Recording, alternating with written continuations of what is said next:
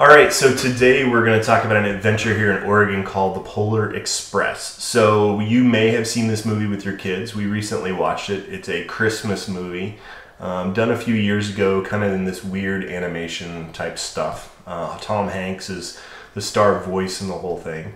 But it's about this kid on a train and they go on this adventure and there's all these different parts to it. So in Oregon, we found that there's out in Hood River, Oregon, which is about a little over an hour away from Portland. It's kind of on the Columbia River Gorge, headed up to the mountain around the other way. They have the Mount Hood Railroad. And so during the winter, they do the Polar Express. They turn the whole thing into this kind of all parts of telling the story of the Polar Express. And so the kids go in their pajamas. They ride along on the train, they get hot chocolate, they see all the characters, and the people do a really good job. The conductor's excellent. He's just really into it and really on point as far as the character goes. So anyways, we took a bunch of pictures, a bunch of video of the experience. There are parts that are good and they're bad, but why don't you take a look at the experience and I'll tell you at the end kind of what we thought and feedback on how to do it yourself.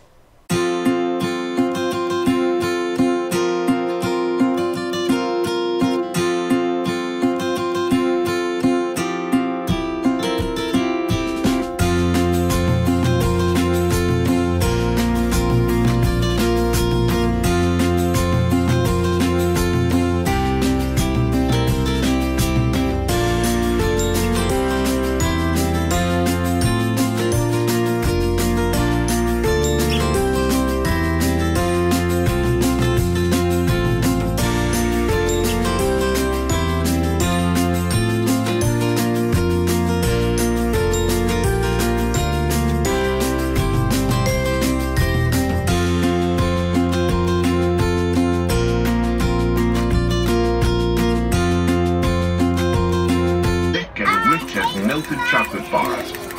Outside, the lights of towns and villages flickered in the distance as the Polar Express raced northward.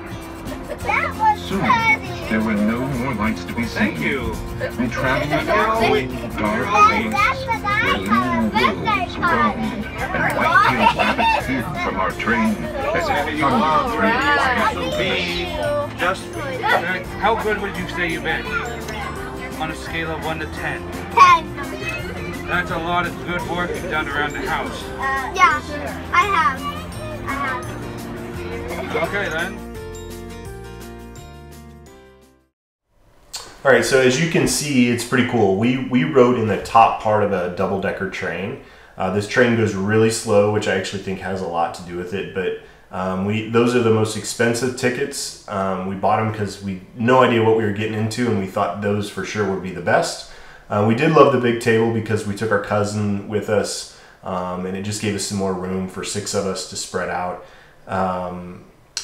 It did give a good view, although I was expecting to see a lot more views of like the mountain and the river and stuff. You see some of the river and you see some pretty countryside, but there's not all that great of views. I think the biggest thing for the kids was actually that they were on a train, which was cool for them, and 2, their ability to see the characters and interact with them, get the hot chocolate, get the cookie, all that stuff. So I don't know that I would necessarily spend the extra money to sit in the top. I would make sure that you sit in a space that had a table. Even some of the lower trains, which you saw some pictures of, had a table in between the chairs, even though they weren't on top. We definitely had a better view, but again, I didn't think there was a whole lot to see. A couple of the recommendations that they gave us, one was to take the night train. We took the 11 o'clock because we just didn't know what we were getting into. They said take the 4 o'clock train because by the time when you take off, it's light and you can see a bunch. By the time you get to the end where there's a whole bunch of stuff lit up with Santa's workshop and all sorts of things, it's all lit up and you can actually see it. In the daytime, we didn't see any of that.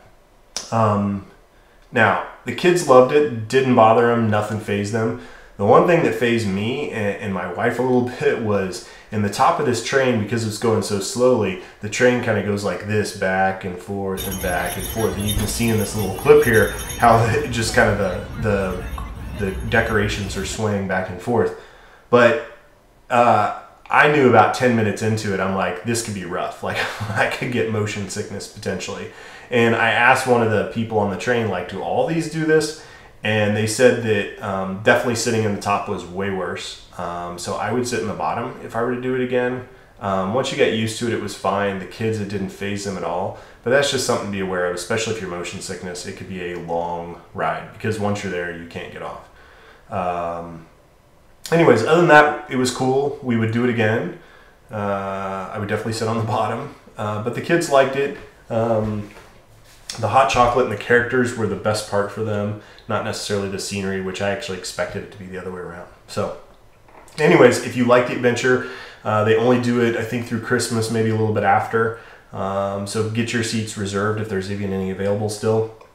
If not, it's something you can plan on doing next year. That's the point of these videos, is to give you ideas to do with your kids. We know some of them are seasonal. We try to get them up as quickly as we do them, so that you can have that feedback and maybe go do them with your family. But anyways, if you've done this, post something in the comments or ping me on any one of our social channels. Let me know what you think. Did you like it? Did your kids like it? Thumbs up, thumbs down. Would you do it again? So anyways, take care. Thanks for watching.